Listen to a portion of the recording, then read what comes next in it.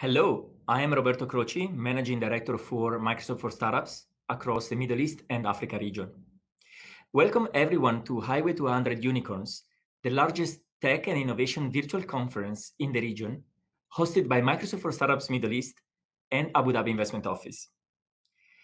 It's my absolute pleasure to welcome our esteemed speaker for the opening remarks of Highway to 100 Unicorns, His Excellency Dr. Ahmad Belhoul Al Falasi, Minister of State for Entrepreneurship and SMEs at the UAE Ministry of Economy. He is a driving force behind the transformation of the UAE and the wider region into a global tech and innovation hub. Please allow me to introduce His Excellency Dr. Ahmad to share his insights with you all. Thank you, Roberto, for the introduction. Ladies and gentlemen, good afternoon. I'm very happy to be welcoming you today to the Highway to 100 Unicorns virtual conference. Would have loved for us to meet in person, but I guess everybody's used to using digital technologies. I want to thank you all for joining us today. And I also want to thank in particular Microsoft for Startups and their partners at the Abu Dhabi Investment Office, ADIO, for putting together this outstanding event, which ambitiously aims to empower startups across a vast region in covering the Middle East, Turkey, and Pakistan. A robust startup ecosystem begins with a strong and expansive network of partners and a nurturing and constructive environment, all designed to support entrepreneurs and empower them to turn their innovative ideas into concrete, successful projects. And this is where events like ours today become all the more important, bringing together startups, entrepreneurs, investors, and other stakeholders from the sector to engage in discussion over the challenges they face. They also need to find solutions to overcome them and provide startups with the resources they need to succeed, as well as accelerating the startup ecosystem in the region. Startups and small and medium enterprises are the backbone of any economy. Despite the downturn brought by the COVID-19 pandemic, the global startup economy remained large and in 2020 generated close to $3 trillion in value. That figure is at par with the GDP of the G7 economies. Here in the UAE, the sector contributed to more than 53% of the country's non-oil GDP. And you can only look forward for this percentage to grow even more over the years. In April, His Highness Sheikh Mohammed bin Rashid Al Maktoum, Vice President and Prime Minister of the UAE, ruler of Dubai, set an ambitious goal of funding 13,500 new companies. This has become particularly important following the COVID-19 crisis, where countries around the globe look to startups and innovations as their way out of the damage the pandemic has left in its path. DOE leadership has taken decisive action in that regard, launching a 390 billion dirham stimulus plan where startups and entrepreneurship took central stage. Authorities around the region and the world have launched similar programs to support new startups and innovative ideas. Without a doubt, investing in young and creative minds is our best bet, not only to accelerate recovery from the pandemic, but to open new prospects for progress and advancements and pave the way for a better future for communities across the globe.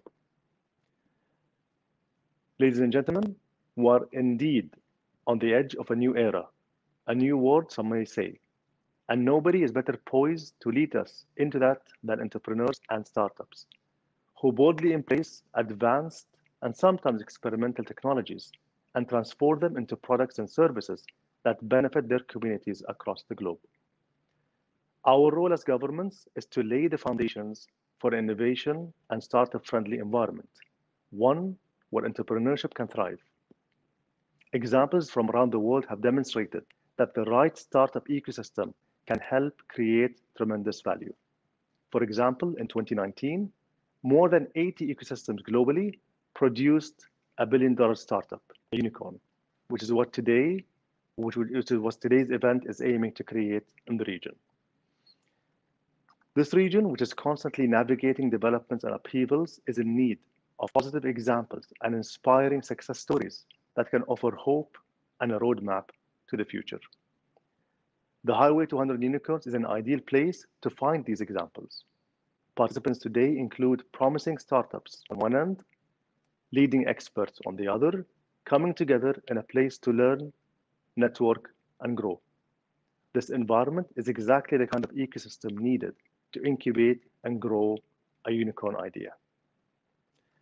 In conclusion, ladies and gentlemen, I thank you once again for being part of the Highway to 100 Unicorn virtual conference. Wish you all the best of luck for the event and the future. We look forward to more of these conferences in the years ahead. The UAE aspires to be an ecosystem where innovation thrives, and this is the kind of event that brings us all together to meet that objective. Thank you all, and I wish you all the best.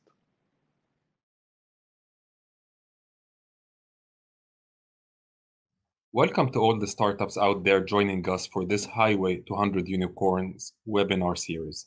Thank you for being here. Special thanks to His Excellency Dr. Ahmad Belhoul Al Falasi, the UAE Minister of State for Entrepreneurship and SMEs, for sharing his thoughts with us today. I want to start also by thanking Abu Dhabi Investment Office, our partners, and who have played a critical role in enabling us to bring the Highway to 100 Unicorns program to the UAE.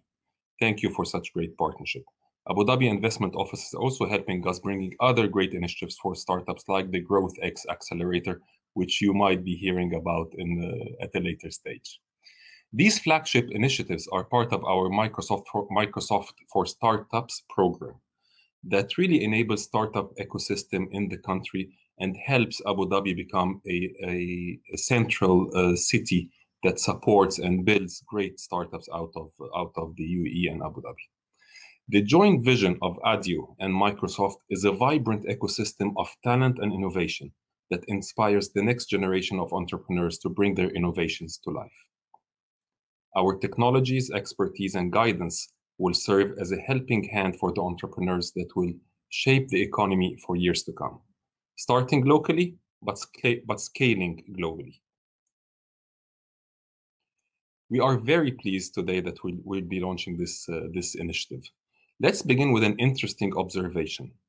In 2020, the number of funding deals for startups across the Middle East and North Africa went up by almost 10% from the first to the second quarter. And if you remember, 2020 was the year of the pandemic, was the height of COVID hitting across the world. So this tells you how much opportunity and how much interest startups are attracting. This year has already begun on a higher note. In March alone, UAE startups attracted investments of $130 million, reaching approximately $260 million in the first quarter. So they have every reason to be optimistic about the future. This is one of the many indications that the country and the region startup ecosystem is becoming more vibrant every day, and we must stand ready to support new businesses as they actualize their potential and bring new ideas to life. We must remember that in our post-COVID normal, we will look to the startups to help us navigate and help us restart the economy and help us address some of the toughest challenges that we might be facing. In 2019, the Ministry of Economy estimated that the SMEs' contribution to GDP is around 40% and revealed that 95% of the private sector is made of small and medium businesses. And that includes startups, of course. They employ 42% of the workforce. For non-oil GDP, the contribution is even higher. It's around 53%. And it's expected to rise to 60% by the end of 2021. This is the reality for our startups. They are the lifeblood of our economies. And in the years to come, we shall expect them to rise to a number of challenges, be it climate change, water shortage, or supporting new economic realities.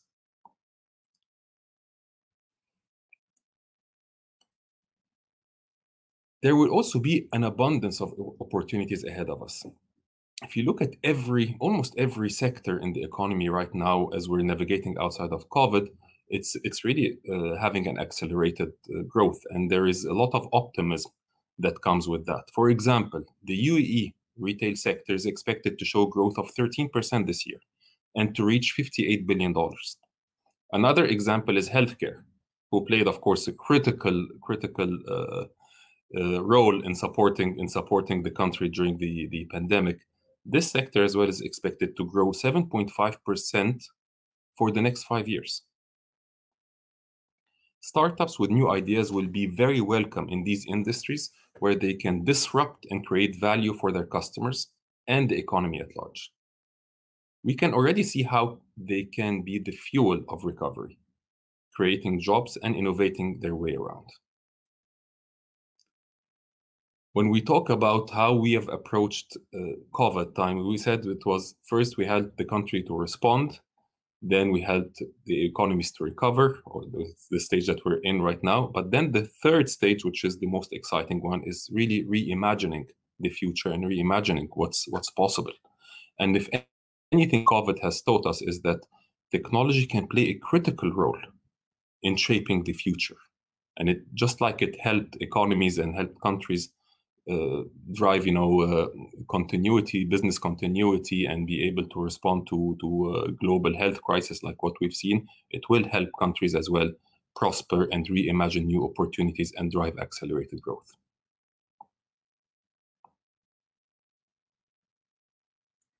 Leveraging the power of technology and the intelligent cloud in addressing the world's most important or challenging tasks, be it from how they can invent new ways to farm crops that can use less water, deliver higher yields of crops, as well as use less insecticides. That would be a great initiative.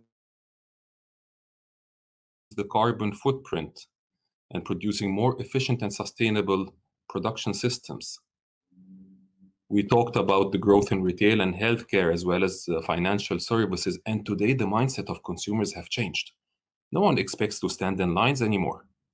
People expect mobility, expect to be served in the way they want to interact. And again, startups are the best place where innovations and disruptions will come. What we're looking for as Microsoft is that we support the startups here to build their business, to build their capabilities, to start getting their first customers and start to grow within the country. But then we also work with them to support them to scale globally and to really capture the opportunity, not just on a country and a regional perspective, but as well on a worldwide perspective. Once we do have proven offerings and we have startups that start this journey of growth, we will work hand in hand with them in Microsoft to avail their solutions on a global perspective, to leverage all Microsoft offices across more than 100 countries to promote their solutions, and in a way that also is a win-win situation, because they'd be leveraging our platforms, and our sales teams, our marketing teams, our technical teams across the world will be promoting their solutions. Coinciding with the UAE's aspiration, Microsoft has long been on this journey with a shared vision with the country's leadership to empower homegrown startups with technology, mentorship, skilling, networking, and access to funding. And part of this includes the strategic investments and meaningful collaborations that we've made over the years. I talked about how we can help startups to scale globally, but also enabling the startups to build their business today is another critical factor. And this was one of the reasons why we at Microsoft have invested in building two Microsoft Cloud data center regions in the country. And today, I think we just celebrated 2 years of those data center regions. I think this was a very timely investment that we made, because it became a critical enabler for all the startup ecosystem, because all startups today will have infinite access or infinite compute capabilities. That, of course, if every startup would try to build this on their own, it would become a big barrier for their growth and their success. Today, they can leverage those data centers that are in country to help them both grow in country, but as well as serve their customers across the world. So in conclusion, I cannot be more excited to see how many of the startups participating in these series Microsoft and ADIO stand together as your advocates, your counselor, and your friends. We call on entrepreneurs to step forward, to lead, and to invent.